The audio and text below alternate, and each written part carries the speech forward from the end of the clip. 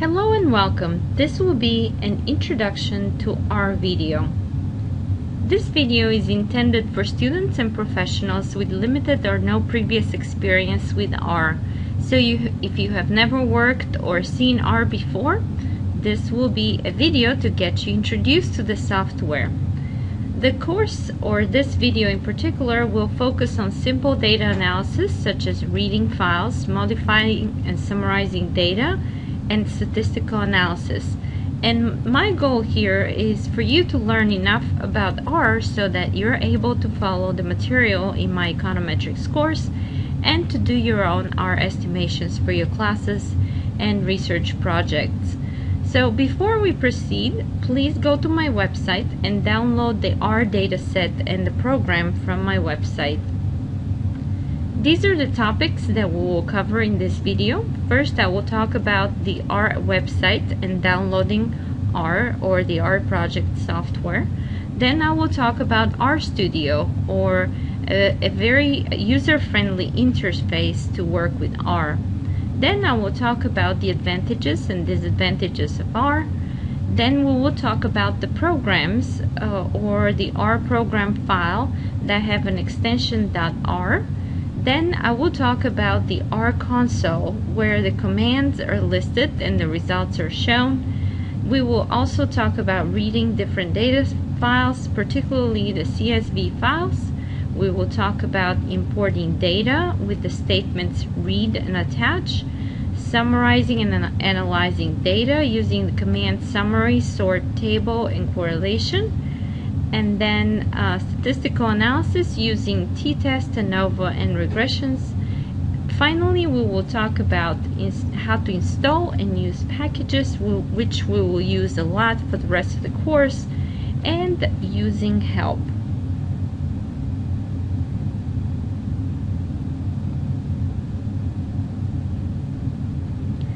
So before we begin, I will show you how to download the R software. If you're in Google, just Google R or R project and you will come to this website. And the way to download R is right on the front page. You will see here getting started and downloading R, and you can just click on that and go to your CREN mirror, which for me is in the US, and there's several choices. I pick this one. You can pick whichever one you want. Then download R for your system, and I clicked on download R for Windows, and then under base, and then install R for the first time. So this will get you started. You just download and follow the commands. If you go back to this website, it also has very useful information on different packages, and also there's help, manuals, and so on. So it's nice to take a second look at this website and see what it has to offer. Now you can also download a user interface called RStudio, and if you go and Google RStudio, this is the website that you will find, and you can say download now and download RStudio desktop, and then follow the commands to install that.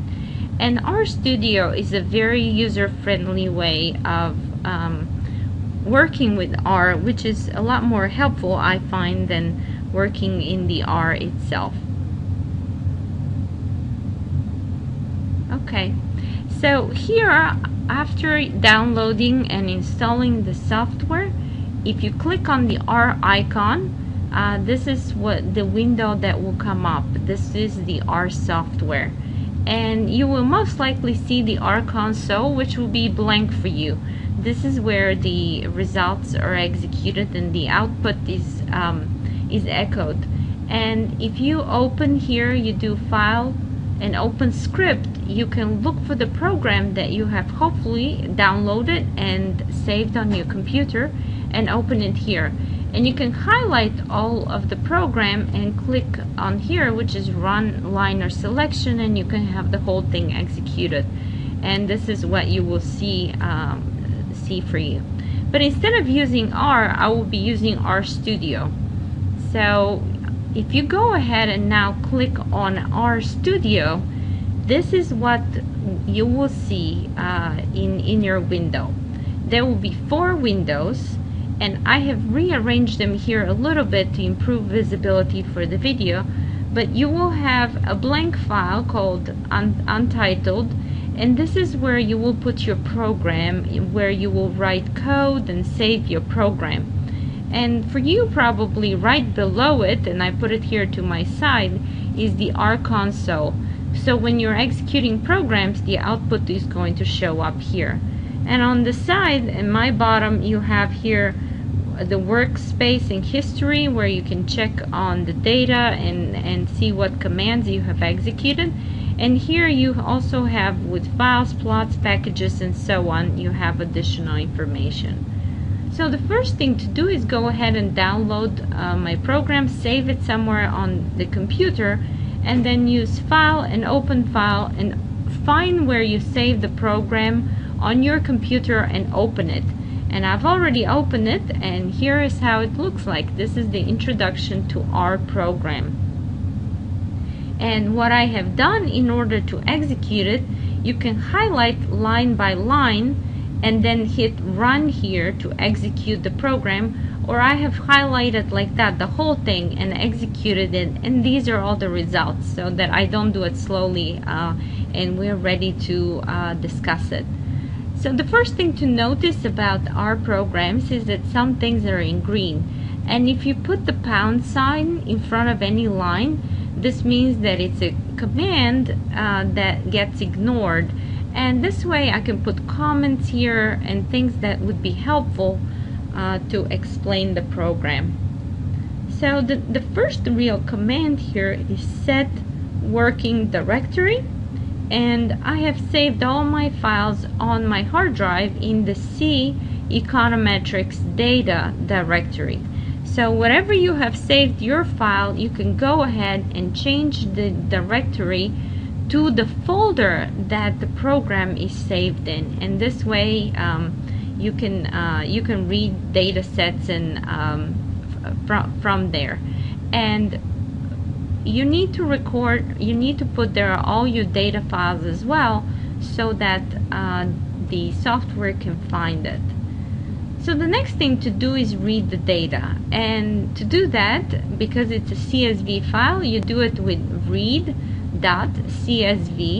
and here in parentheses you put the full directory where your file is located. So you can only include part of it if you have set your working directory, or you need to put the full thing if you have not set the appropriate working directory. And this is what I have done in this case. So once you read the data file, you call it a new name called My Data, and you assign this name to it. And then in order to be able to use this file, My Data, you need to attach and then the name of your file, My Data. And now this file is part of the memory. And if you would like to look at the file, you can go to Workspace right here and see all the data that's in the memory. And if you double click on My Data, you will see it right here. And this is the data that we're using at the moment. So the data here is on automobiles, and we have 26 observations, different cars, different makes. We have the price, the miles per gallon, repairs, weight, length, and whether or not a car was foreign. And this is the data set that we will use for our example. Going back to the program, we can, first of all, we can name the variables or list them by using names and putting the name of the data file. And these are the names: make, price, miles per gallon, and so on. These are the headers, the variable names. The next thing that we can do is we can show the first few lines of data by using head My Data, or My Data from 1 to 10th row, comma, and all the columns. And so we're getting just the first 6 observations listed here, and then the first 10 observations for the next one. The next thing we can do is summarize the data using summary, and then you put in parentheses the name of the variables that you want the summary of. And here's the results here. You can do summary of miles per gallon, and here's the median, mean, and so on. You can also calculate the standard deviation, the length, and then you can repeat that for summary of price and the standard deviation of price. And these are the results that we get for the descriptive statistics. The next thing that you can do is sort the data, and you can sort it by, say, the variable make. And here is how it's sorted now. The next thing you can do is frequency tables, and we will do this by using command table, and then we would put the variable names here for make. And so here would be the results: table, make, and then you have for AMC is 3, Audi is 2, and so on. So this is a frequency table of the data. The next thing is you can also calculate a table for make and foreign.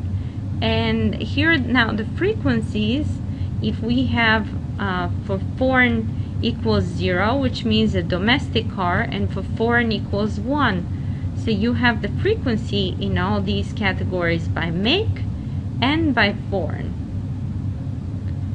You can also calculate correlations among variables, and you use correlation, and then you put the two variables that you want to calculate correlations of, in this case price and miles per gallon, and we see that we have a negative correlation.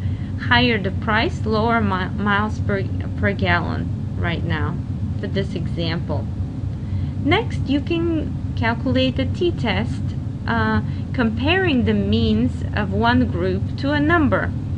And to do that, you're using t.test, putting the name of the variable here, comma mu equals to 20. This will be the null hypothesis.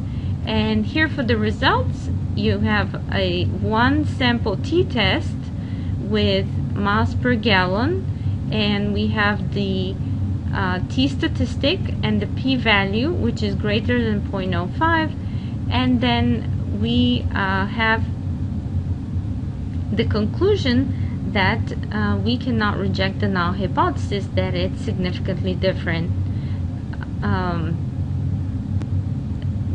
from 20. Okay, the next thing is to do ANOVA for equality of means for two groups. And you can do this by saying ANOVA, LM for linear model, and this will be a dependent variable miles per gallon, and the factor would be foreign. So we're comparing miles per gallon for the two groups. One is domestic and one is foreign. And the variable for that is foreign, a 0,1 variable. And here again, you can look at the p-value of this test, and you can see that this p-value is slightly below 0.05, which means we have significant differences in miles per gallon between domestic and foreign cars. The next thing we can do here is estimate an OLS regression. And here miles per gallon would be the dependent variable, and weight, length, and foreign would be our independent variables. And here we would have the linear model.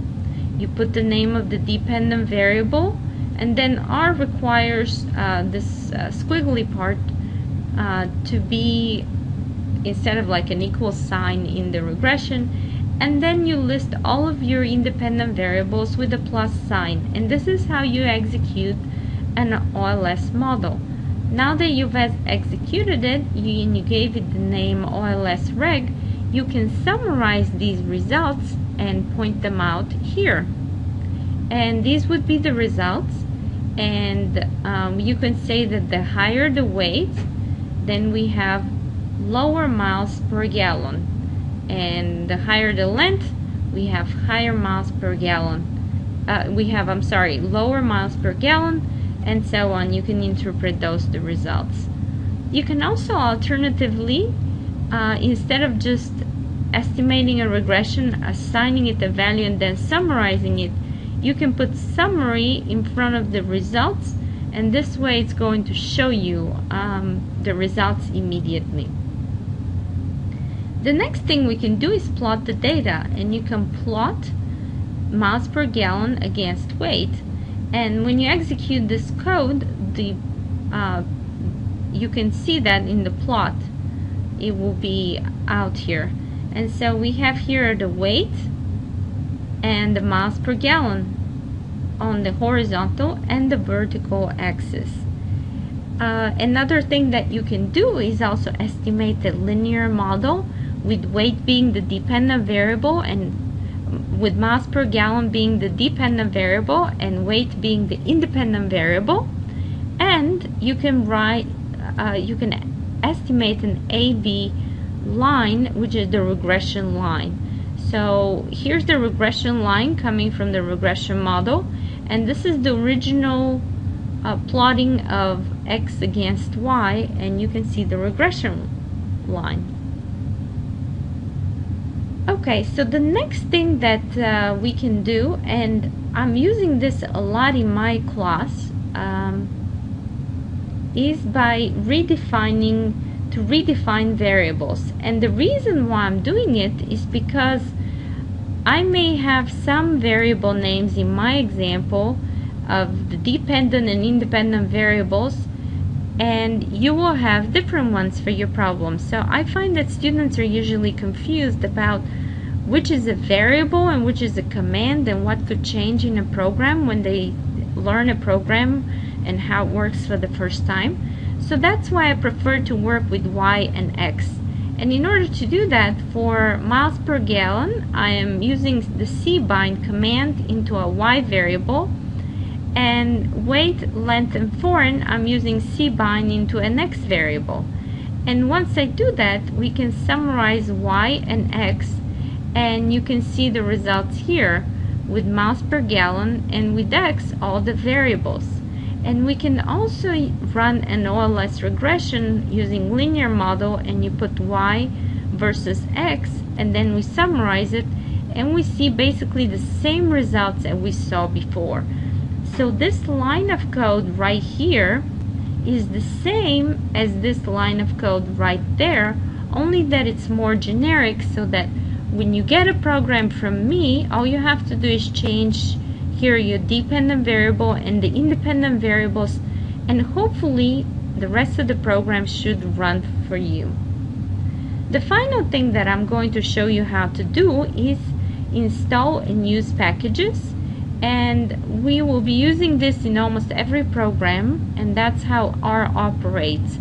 It has very little programs internally stored, and you will have to download the package from the website, and so that you can use it for your statistical analysis. So you can install packages by just removing this pound sign and running the code here. Or another thing that you can use is from here, packages, and then install packages, and then you can look for it, PLM, and once you get to it, you can click install, and that will install it on your machine. And once you have it installed on your machine, then you need to run the code library PLM, and then this would put it now in the memory, and so that you can use it as part of the program. So this was an introduction to how to do R, and what I have shown you here, I will use this for the rest of the course. R is a very user-friendly program, and it has many advantages. The first one is that it's free. You can download it from the website. It works anywhere in the world, and that's a really good thing.